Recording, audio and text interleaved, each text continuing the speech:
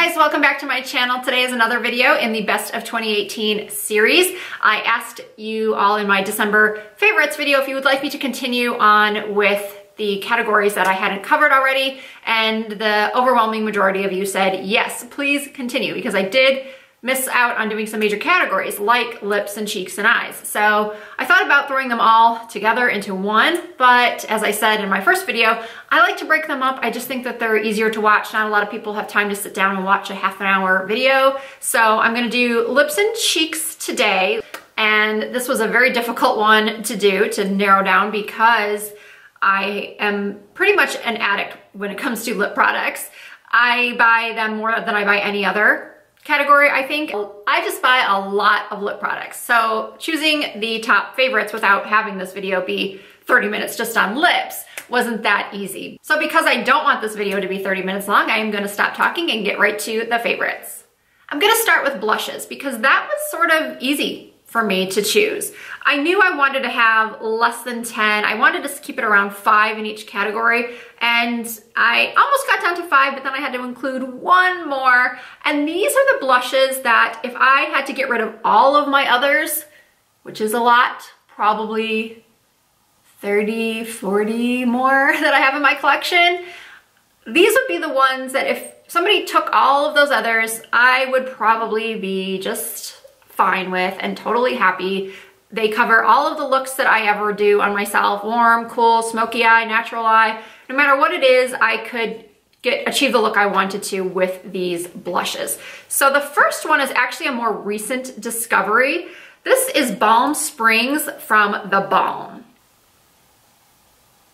This is a fantastic everyday matte pink blush. It's not a super bright pink. It's not a super brown pink.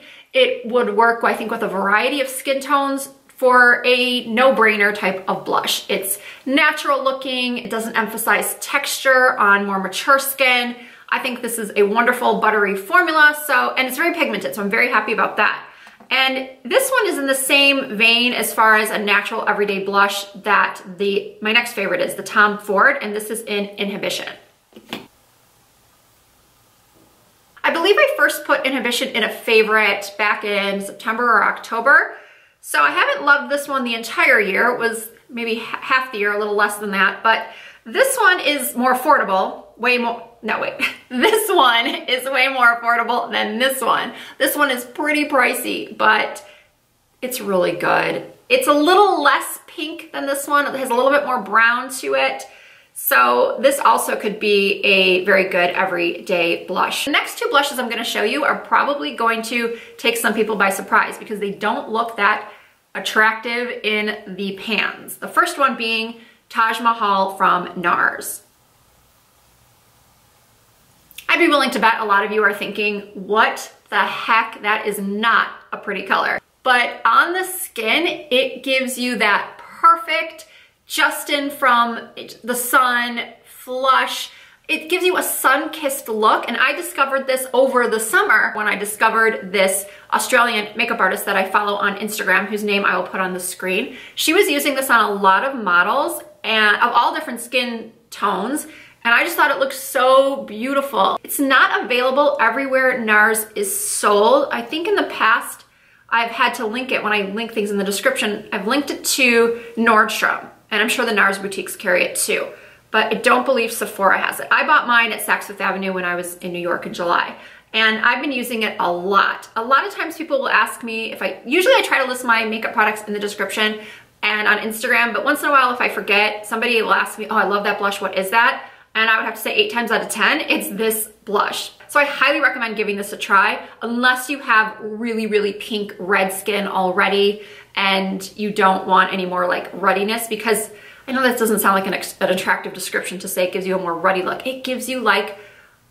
a pretty sunburnt look, if that makes any sense at all. And this one I also discovered later in the year. It's the Shiseido Minimalist Whipped Powder Blush, and this is in the shade Kokai number 8. I simply couldn't do a blush favorites without including a bright pink. I think everyone should own a good bright pink blush, because while the Taj Mahal makes you look like you have a pretty sunburn, This one makes you look like you have a pretty, just in from skiing in the Swiss Alps glow. You get that really pretty youthful pop of pink, and you can really control this by putting just a tad. The texture is so neat. It's just this little bouncy whip texture, and you just touch it, barely touch it. So this is gonna last a long time. You just touch it and then you just blend it out, and it leaves just a soft and pretty natural blushing from within sort of look. So this is definitely a must have if you don't have a bright pink in your collection. Another cream blush. This is not a cream to powder blush, it's just a cream. This is from Laura Mercier, and this is the cream cheek color in the shade Blaze. It's what I'm wearing right now. You can apply this like the Shiseido with your finger, or you can apply it with a brush. I applied this today, it's what I have on right now. I applied it today with a brush. I just went in with a regular powder brush, the same powder blush brush, the same one I would use on any of these powder blushes, and I just swirled it around and I applied it, and it gives a really pretty natural look. So if you prefer a cream to a powder when it comes to an everyday blush, then I would highly recommend looking into the shade Blaze, and there are some others that Laura makes that are just really pretty and natural looking. And then this last one is probably one of my favorite blushes of all time. It is the Charlotte Tilbury Ecstasy Swish and Pop Cheek to Chic Swish and Pop Blush. It might look similar to some of the others that I've shown you, like just a neutral pink, but the inner ring is more peachy pink, and that's what gives you a little bit more of a pop of color. And how you use these blushes is you take your brush and you swish around the outer ring, and then you pop into the center, and then you pop it on your cheeks, and you get that pop of color on your cheeks. So it's a little bit more of a blush type of look than some of these others, but it's still very natural. And if you prefer more pinky peach versus pinky brown or just neutral pink, then you definitely have to check this one out. Just be very careful with these blushes. I ordered one from Beautylish, and I was doing like a first impressions, like using new makeup, and I was filming the video, and I hadn't even used it before. It was gonna be my first time using it, and I accidentally dropped it, and it shattered into just a million pieces. Sometimes I can drop products and, you know, just do a little prayer and I pick them up and they're totally fine, but these blushes are kind of like the Becca highlighters, where if you drop it, chances are it's toast. The first highlighter is one that I spoke about over and over this last year, and I can't believe I forgot to bring it down here. I collected everything and forgot to bring that one down here, so I'll insert a picture. It is the Hollywood Flawless Filter. This is a multi-use product. When it first launched, nobody really knew what it was. Was it a foundation? Was it a primer? What is it? Well, it's kind of all of those things depending on your skin and your needs. Some people do use it all over just to give themselves a glow and to even out their skin tone. Others mix it in with foundation. Others put it underneath foundation. I have really oily skin, so I very rarely will mix it into the foundation. It's only when for some reason I decide I want a very dewy look. I use it specifically as my highlighter. I like to pat it right on my cheekbones, and I just realized I don't have any highlighter on right now. How I forgot to put highlighter on, I don't know, because I love highlighter and I love that step. But as a more mature woman with texture on my upper cheeks as well as large pores, I don't want anything that's really gonna emphasize those pores. So I like the Hollywood Flawless Filter because I just use a little bit, so the bottle will last me an eternity, and I just pat it on the tops of my cheekbones, and it works beautifully. Needless to say, I really love that product, and I use the shade number 3. My second most used highlighter of the year, and the one that I'm going to put on right now, is Cali Glow highlighter from Persona Cosmetics in the shade Zuma. And because I don't have a brush down here, I'm just gonna use my finger, and I'm going to put it right on top of my cheekbone. Look how pretty that is. Oh, this highlighter is so beautiful. Because I consider myself to have a neutral skin tone, I try both cool and warm highlighters, but sometimes the highlighters are too gold, sometimes they're too silvery and cool tone. This one is such a good neutral highlighter. It doesn't have too much gold, it doesn't have too much silver. It's like a beautiful, true champagne. I like to put a little bit right here too. The next one is the Anastasia Beverly Hills Amrezy, however you want to pronounce it. Now this one is definitely a little bit more gold. It shows a little bit more texture, I find, than the Persona one. This was limited edition. They brought it back around the holidays. I think it's still available, but everybody seems to love this one. I love it too, but for some reason, The Cali Glow, the Zuma, just I think looks better on my skin, but I will continue to use this and love it. And I definitely highly recommend it. And then the final one that I reached for a lot this year was MAC's Soft and Gentle. This has been a go-to of mine for years. So this is Cali Glow and this one is Soft and Gentle. I really love them both, but I think maybe if you have more of a cooler skin tone, not so neutral like myself, maybe you would prefer the Soft and Gentle. Okay, moving on to lips. Most of you know I'm a nude lip fanatic. So most of these are going to be in the nude, nude pink, nude peach category, but I do have some that might surprise you that I reached for a lot in the past year that were not straight up nudes like what I have on now.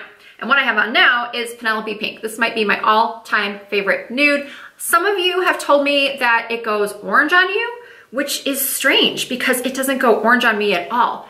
Bitch Perfect does go orange on me, which is why that's not in my favorites. I do have it, but that one goes orange on me. So that's Penelope Pink, and then I also love Very Victoria. These are probably my two favorites out of the entire Charlotte Tilbury brand. This one is deeper and more mauve.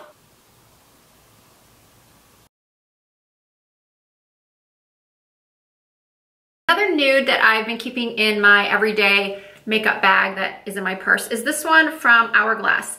It is in the shade Believer.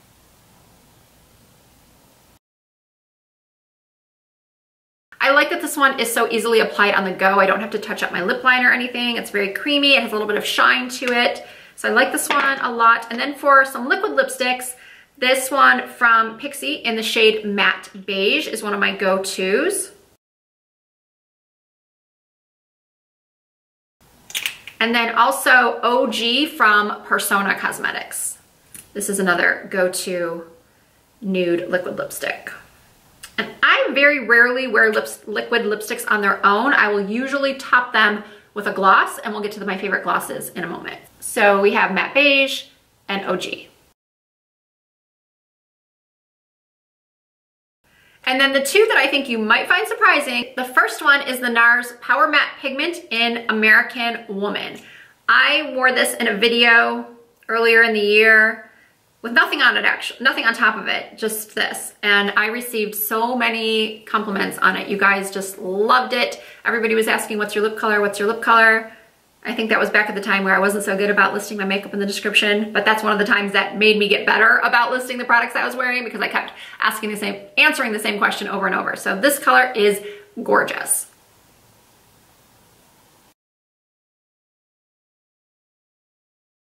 It's a beautiful, deeper rose color that can be sheared out. You can pat it on with your finger and you'll get just a really nice, natural, my lips but better look. This is just such a nice color. I've seen it on a lot of models and celebrities when I'm scrolling through Instagram and artists are listing what's used, and I think that's how I discovered it. I think I saw it on Rosie Huntington Whiteley or something and I just thought it was stunning. And then I saw this one on Candace Swanpool, who's a Victoria's Secret model. She did a tutorial here on YouTube and she did her like everyday, more natural makeup. And she used this shade called Do Me Baby, which is very similar to the American Woman. It's a little bit more mauve than like a true rose, and it can also be sheared down like or patted in like a stain. So this is Do Me Baby.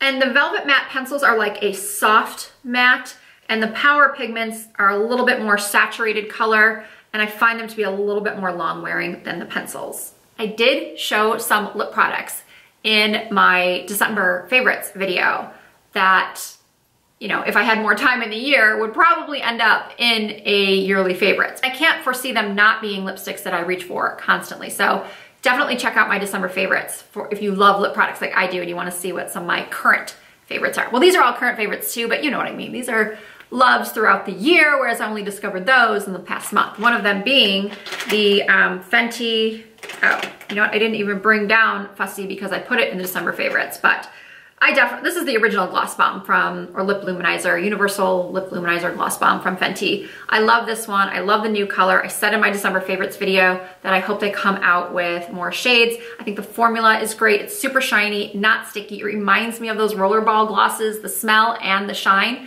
that they had in, you know, the 70s and 80s. So I really love the gloss bombs. And then I also love this gloss from By Terry. These next two glosses are probably the ones that I reach for the most. This is By Terry Gold Digger. And then the next one is YSL. This might have been a limited edition gloss, I'm not sure. But it's a beautiful, like opalescent champagne. I don't even know if you can really see the swatch on my hand.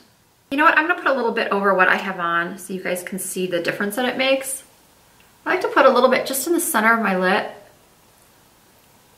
and blend it out. And it looks so gorgeous over so many lip colors. And then another favorite gloss is from Dose of Colors. It's Over the Top. It's from the Desi Katy collection. They had it out in 2017 with the original Desi and Katy collection, and then it sold out. And then they brought it back with the second one they launched, I think in August of 2018.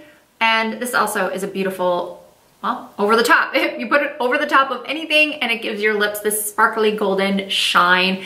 And if you know me at all, you know I love a little sparkle. And the final three glosses that I'm constantly reaching for are this one from Ulta Beauty. It's their Juice Infused Lip Oil. It's just a clear, this one is in Coconut. And next is the Buxom Gloss in the shade Celeste. This is a shimmery pink. I think this one is gonna be kind of hard to see, just like the YSL. It's similar to the YSL, only the YSL has more of a white base and this has more of a pink base. And the last one has been a favorite of mine for a couple of years now. It's Tight Fit from ColourPop. This color is just beautiful. It's a pinky peach, a little bit more peach than pink. I like the formula of the glossy lips a lot, ultra glossy lips. Mine has been so used that the whole logo, ColourPop name, everything has worn off, but it's a gorgeous color and I think the formulas are great and they're so affordable. I mean, $6 for a gloss, I think that's cheaper than most drugstore brands. Again, this one is called Tight Fit. All right, we're almost to the end. Lip liners, okay. Choosing these lip liners was very similar to how I chose the blushes. If the 50 other lip liners that I own just suddenly poof, disappeared, I would be fine with just these. This one is Strip Down from MAC, Boldly Bare from MAC, and Iconic Nude from Charlotte Tilbury. I'm sure you've seen all of these many times, but I'll still swatch them for you. The first one is Strip Down. The second one is Boldly Bare. Iconic Nude from Charlotte Tilbury, which is what I'm wearing now, paired with the Penelope Pink from Charlotte Tilbury. And then another Charlotte Tilbury pencil that I picked up recently that I've been using a lot, which will look like this one in the near future, I'm sure. This one is called Hot Gossip. And I wear this one a lot with the Very Victoria lipstick. Honestly, I could probably live with just these four. And the fifth and final pencil and lip product I want to show you for 2018 best of is this Makeup Forever Artist Pencil in the shade Wherever Walnut. So these are the 5 favorites. So aside from a red and maybe a bright coral lip liner for the rare occasion that I wear those types of colors, these are all the lip liners I truly need. So I don't know why I buy any more lip liners. That's gonna be one of my New Year's resolutions. No more lip liners. Unless of course it's a repurchase like MAC Strip Down or something. All right, there you have it. Those are my favorite lip, blush, and highlight products from 2018. I really hope you guys enjoyed this video, as I hope you enjoy all of my videos. And if you did, please give it a thumbs up and don't forget to subscribe and follow me on Instagram and Snapchat and Facebook and Twitter. All of those social media handles are Risa Does Makeup. And I'm gonna go start editing this and just hoping that maybe I can get it around 20 minutes or so, but I have a feeling there was a lot of products and I did a lot of talking, so we shall see. Anyway, thank you again for watching and I look forward to seeing you all very soon.